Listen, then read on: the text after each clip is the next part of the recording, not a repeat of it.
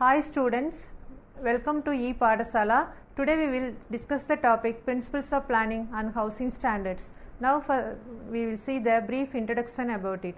Today's home play a crucial role in our lives, perhaps more than at any other time in history. It not only shelter and protect us from physical harm but also nurtures our growth, enhances our development, insulates us from stress of outside world. Yes, so a house is a shelter consisting of walls, floors, roof, doors, windows, etc., in which human beings live.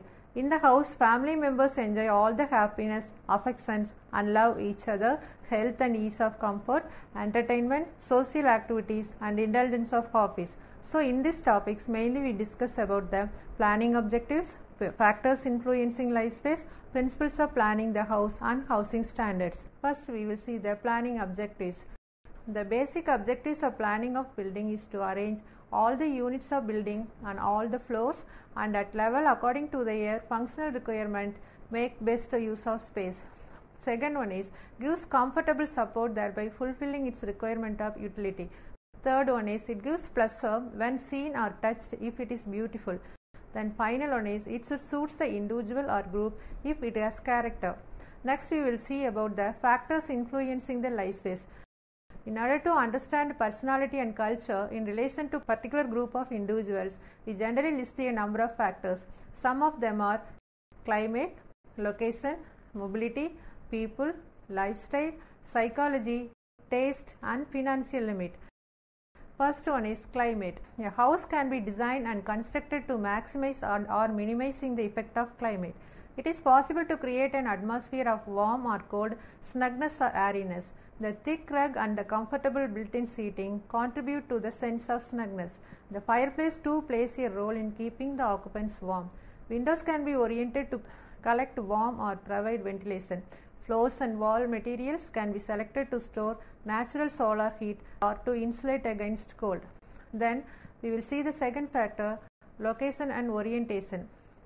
The importance of location and orientation lies in the way climate can affect the architectural design of home, calling for more or less insulation, fewer or more windows, a pitched or domed or flat roof, and the interior choice of the materials, colors and furniture arrangements. Whether the house is in the country, town or city will have its own character. A city apartment occupied on a permanent basis, relative expensive furnishings or finishes for decoration.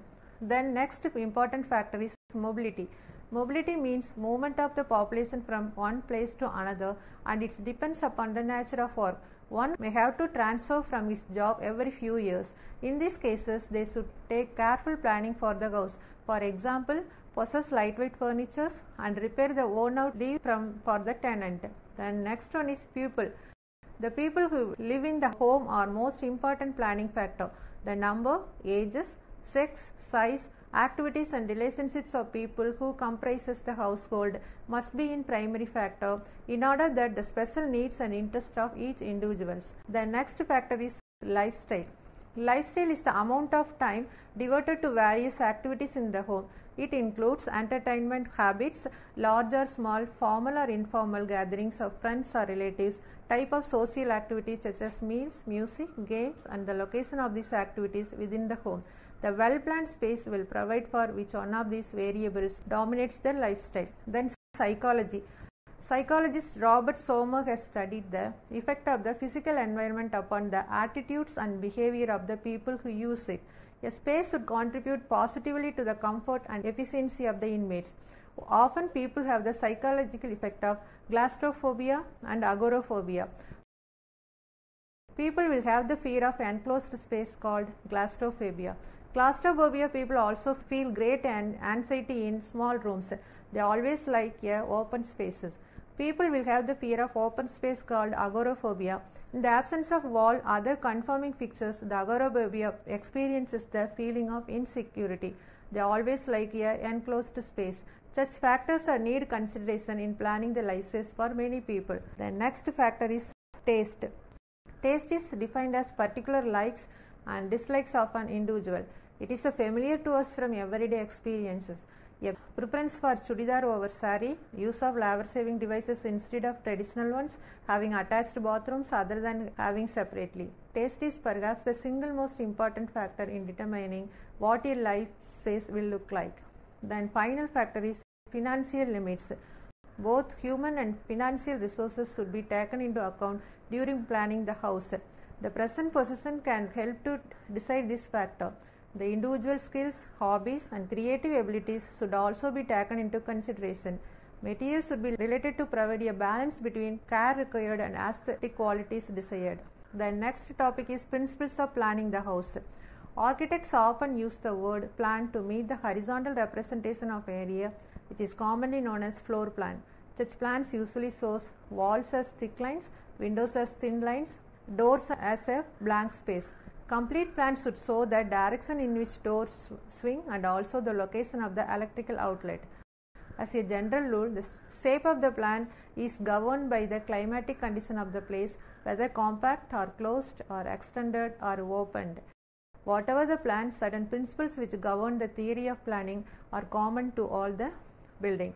These principles are aspect, prospect, privacy, grouping, roominess, furniture requirement, sanitation, flexibility, circulation and practical consideration. First we will discuss about the principle aspect. Aspect means peculiarity of the arrangement of doors and windows in the external walls of the building, which allows the occupant to enjoy the natural gifts such as sunshine, breeze, scenery, etc. Aspect is a very important consideration in planning, as it provides not only comfort and good environment to live in, but from hygienic point of view also. Room which receives light and air from a particular side is said to have aspect of that direction. From this angle, the following aspects for different rooms are preferred.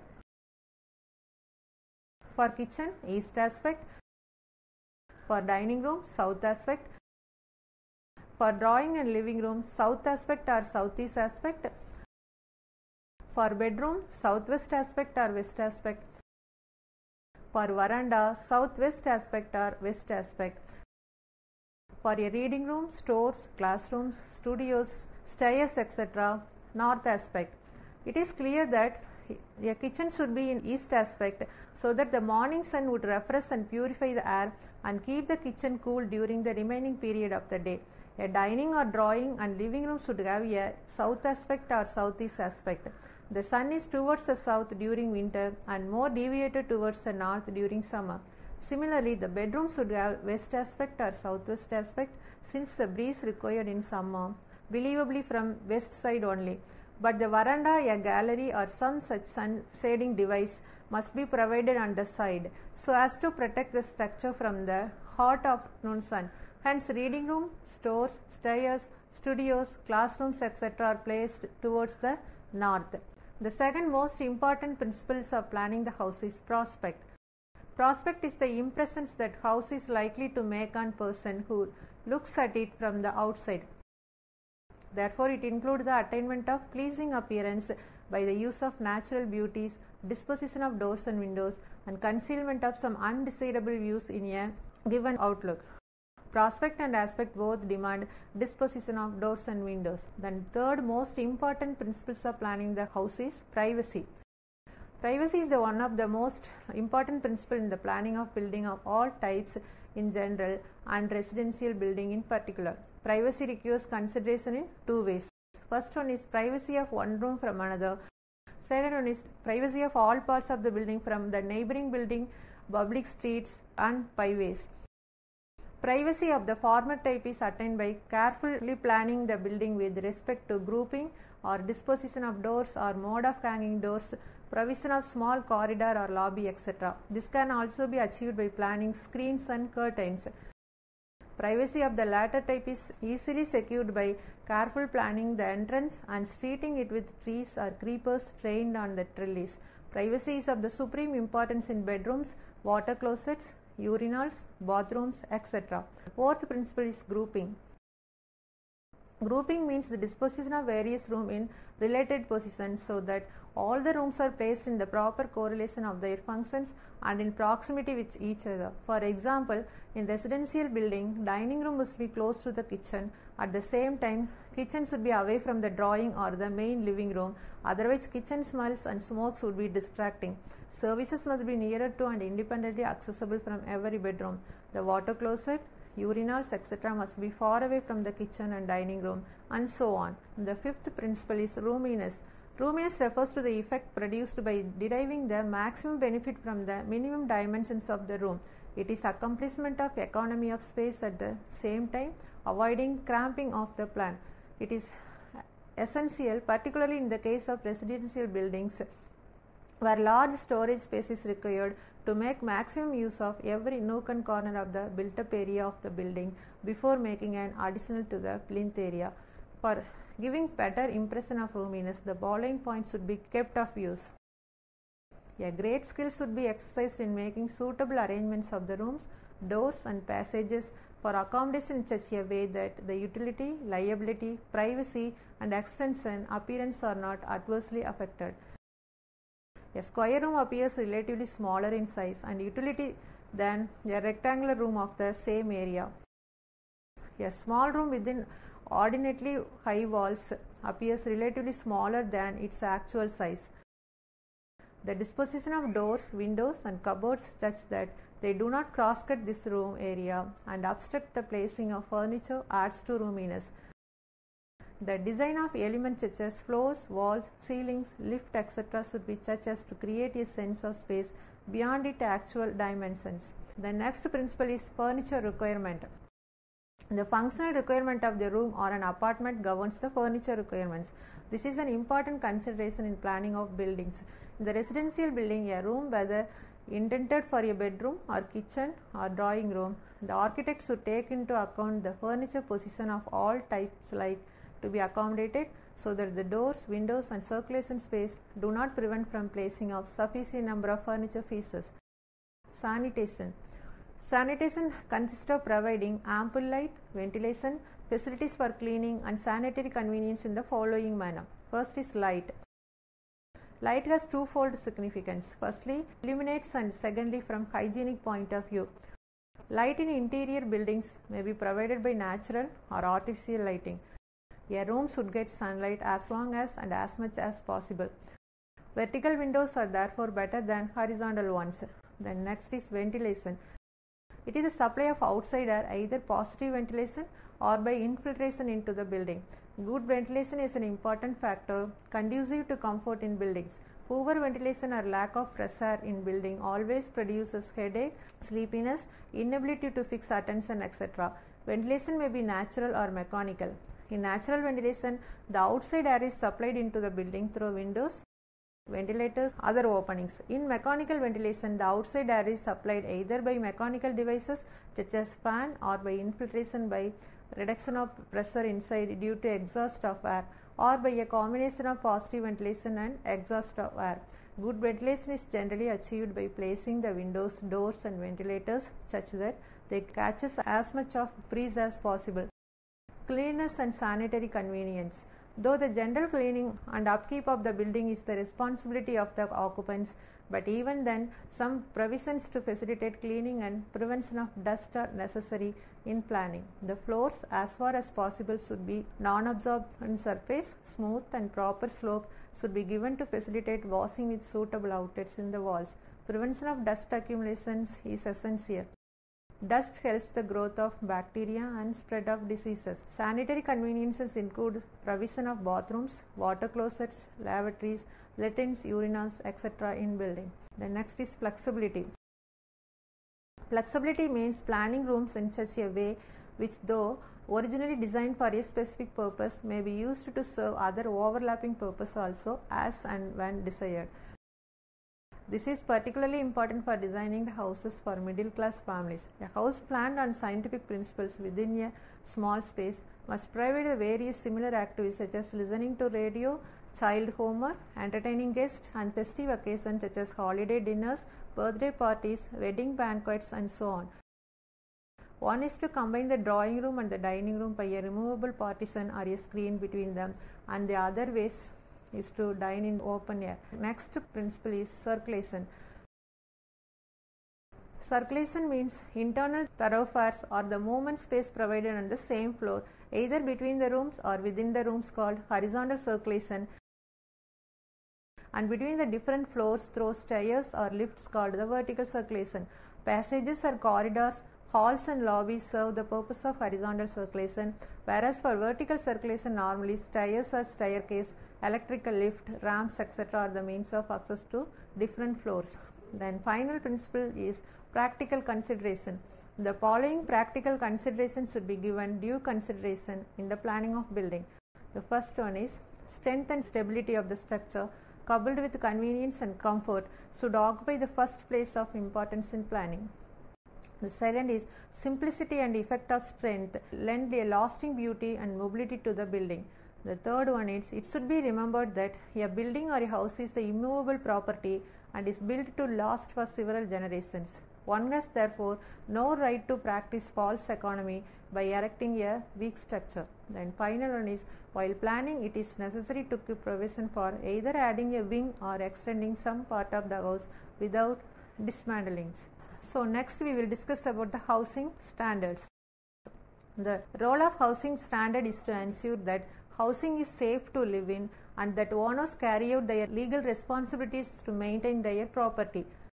The Bureau of Indian Standard is the national standard body of India established by the Bureau of Indian Standard Act 1976, formerly known as ISI. Having realized the importance of building bylaws, government departments, municipal bodies and other construction agencies, the National Building Code has been established by the Bureau of Indian Standard. It is prepared to unify the building regulations through the country. The National Building Code of India is an elaborate building code and a national to give guidelines for regulating the building construction activities. Local authority in housing standards. A local authority is the body created by law and it has to carry out various functions and obligations in connection with community life. One of the important duty of the local authority is to frame suitable building bylaws and to provide suitable machinery for its successful implementation.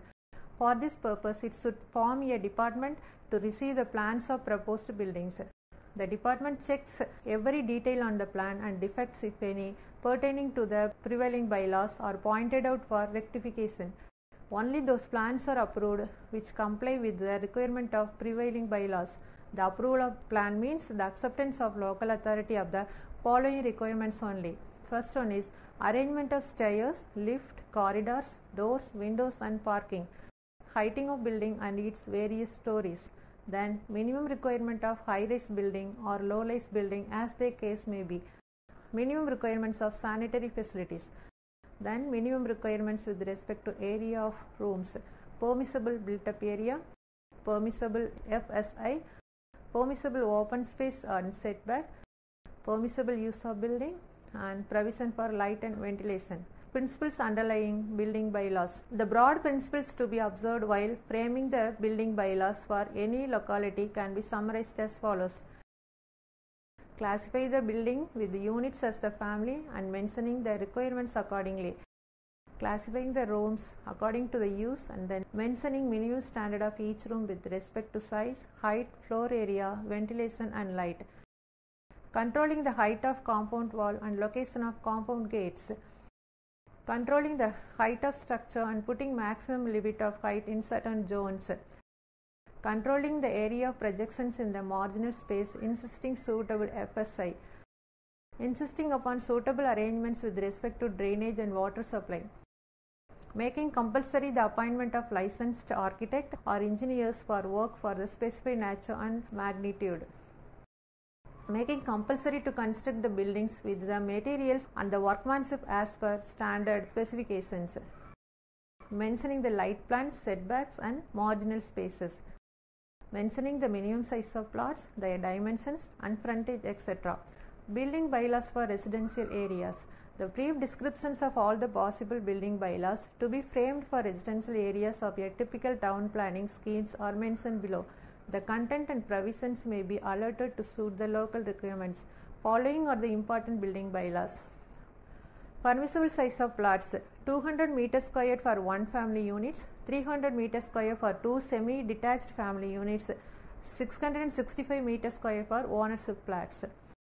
Built-up area: the FSI shall be 1 with maximum up to 0.4 on ground floor. Margins: the margins on roadside and adjacent properties shall be respectively 4.5 meter and 3 meter. For plots having areas less than 300 meters square, there shall be respectively 3 meter and 2 meter.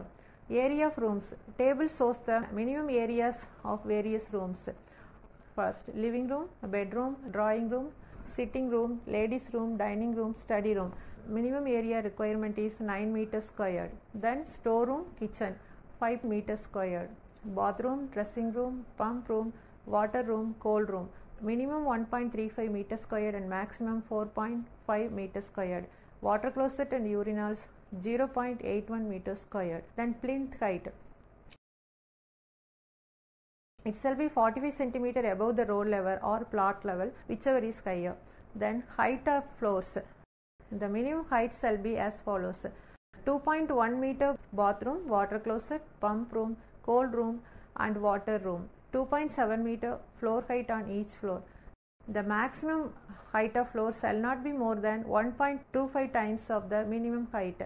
Then projection in margins: following projection in the marginal space shall be permitted: canopy of 3 meter with above 2.5 meter from ground level, gallery of maximum width 1.2 meter at floor levels, stairs attached to building and open to sky with minimum width of 90 centimeter, weather shed of maximum width 50 centimeter at lintel level.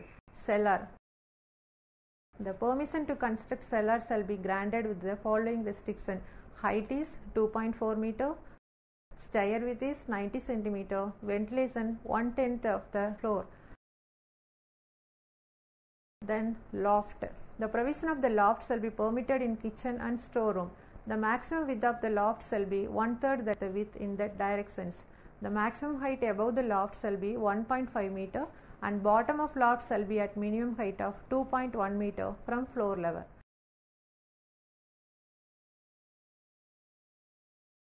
Lift: for buildings have more than 3 floors, the lift shall be provided at the rate of 1 lift for 20 family units. The lift shall be provided from ground floor and its minimum capacity shall be of 6 persons. If the height of the building is 25 meter or more, at least 2 lifts shall be provided. Ventilation: all rooms except cold room, water room, storeroom and car cage shall have at least one side adjacent 2 open spaces. The area of windows and ventilators excluding frames shall be at least 1/10 of the floor area of the room.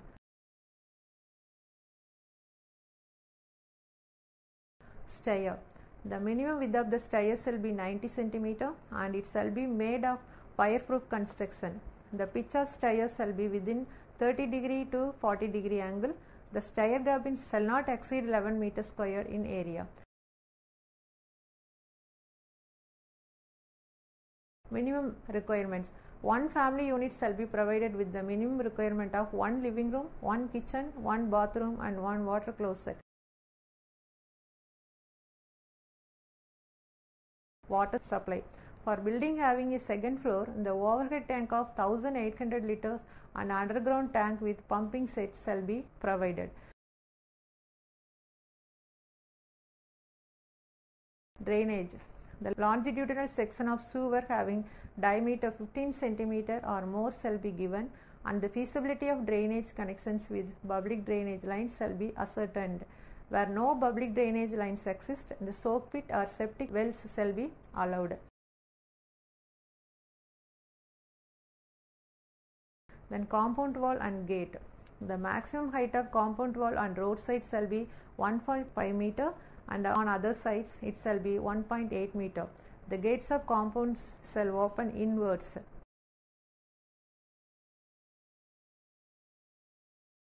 Structural aspects: the design of RCC members, steel members and timber members shall be submitted by competent licensed structural engineers. The walled structure shall be allowed up to ground, first and second floors. For structure above the 2 floors, only framed structures shall be permitted.